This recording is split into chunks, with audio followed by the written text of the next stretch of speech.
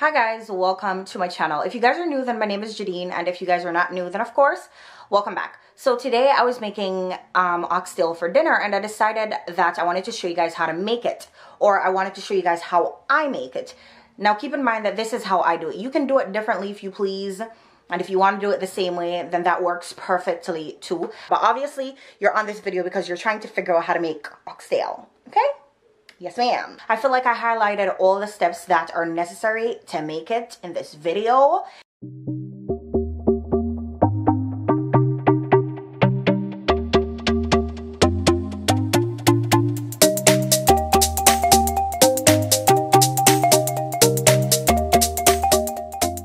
Did it take me a long time? Yes, because I don't have a pressure cooker. So I was just using a regular pot that I had to make this. And if you have a pressure cooker, then obviously the process would be quicker.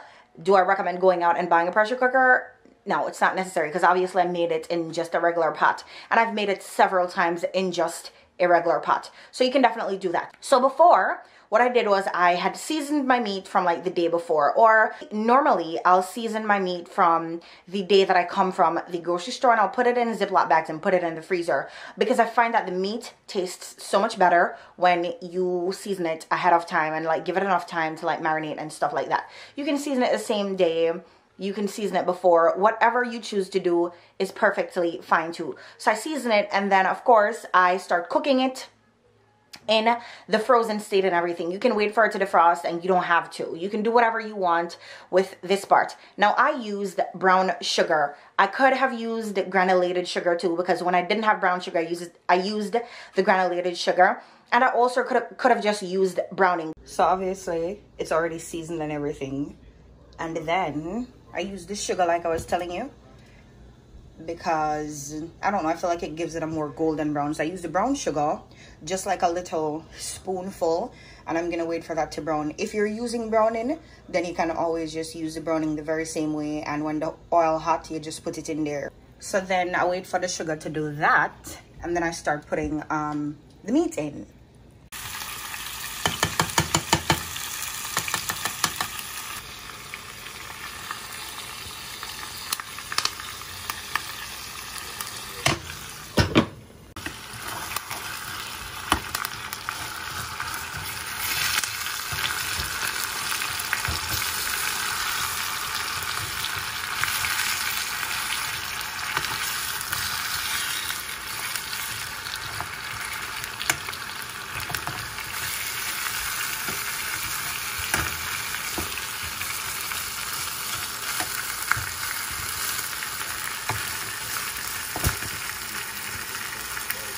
So after I put the meat inside of the pot and like it started browning and stuff like that, I realized that the pot that I was using was a little bit too small, so I transferred it to a bigger pot so that everything could be browned proportionately and cooked proportionately once it came to a point where like I started cooking it down and stuff like that.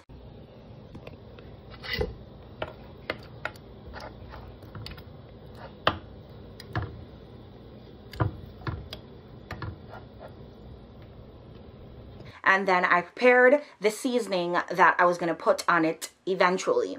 What I put on it is green bell peppers. I really love green bell peppers, or sweet pepper, whatever you call it. I used Irish potato, carrots, onions. Obviously, you guys see where I put the garlic in there too, and I put my thyme in there too. And then what I ended up using also was like tomato, and to season it I used whatever powder seasoning I already had, and I used some crushed red peppers because I feel like these things need to be spicy. So then everything else is kind of self-explanatory while we're going along. I did go ahead and add some browning in there when I added the first set of water.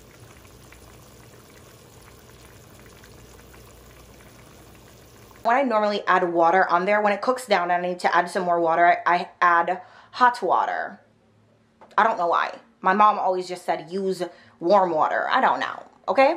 I guess if you use cold water, then that, I don't know. I honestly don't know, and I don't want to be out here making stuff up. I don't know why I add hot water. Obviously, you could probably add cold water. I've added cold water before and it cooked just the same. I don't know. See, these things are things that you can do or not do. You know, you can adjust whatever it is that I'm telling you guys right now.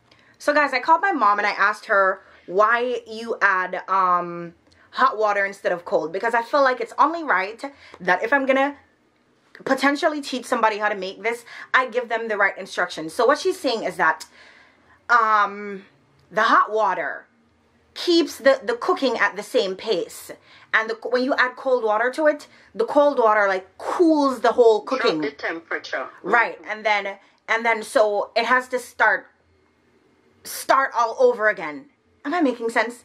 It has to start cooking all over again because you added cold water to what was hot water, so it has to come to a boil again. However, the hot water would already be hot, so the cooking continues. It doesn't stop the cooking process. Yeah?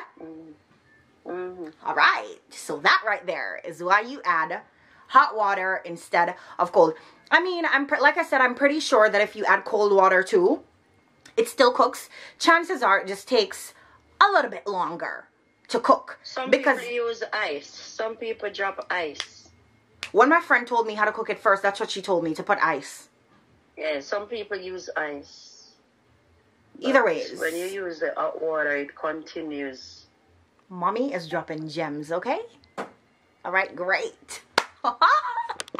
So now it's like at the stage where it's cooking down, and I just added some water to it, so that's why there's that much water on there. But what I've been doing is like leaving them on like one side to cook for like 10-15 minutes, and then flipping them over on the other side to cook for like another 10-15 minutes on like low heat.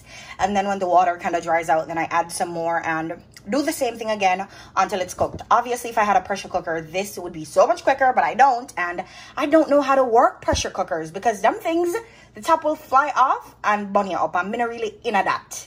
Like, me not making a pressure cooker burn me up. So this is where we're at.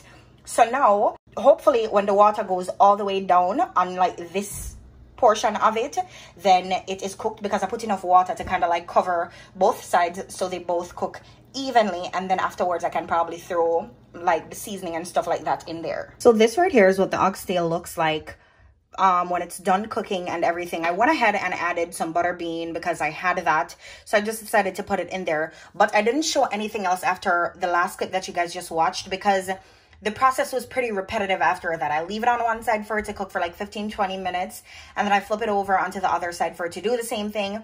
And when it got soft, then I added the onion, tomato, sweet pepper, and whatever else you guys saw in the plate. And then afterwards, like when I had like the last 5 minutes left, then I added the butter beans because those were already soft beans. And then this is obviously what it looks like when I've shared my dinner and plated everything. Then I'll come back and show you guys what it looks like. But this is how I make my oxtail. Is this a how-to video? I don't know. Take what I said with a grain of salt. Make it work for you if it does. And if not, then sweetie, I don't know what to tell you. But this is what my oxtail looks like. And it tastes bomb. Okay? So good. Take what I'm saying with a grain of salt. You can change anything if you feel like you need to, or you can do it the very same way and you are perfectly fine. But this is how I make my oxtail. You don't have to add the beans. Definitely don't have to. You could just make it without. I've made it without too. But I had the beans this time, so I decided that I wanted to add them. But you don't have to add them. You can do whatever you want with this process, you know? But that's it for this video. I hope somebody got some help out of this video. I hope this video helped somebody to make some very delicious oxtail. And thank you guys for watching. I'll see you guys in the very next video as usual. Bye.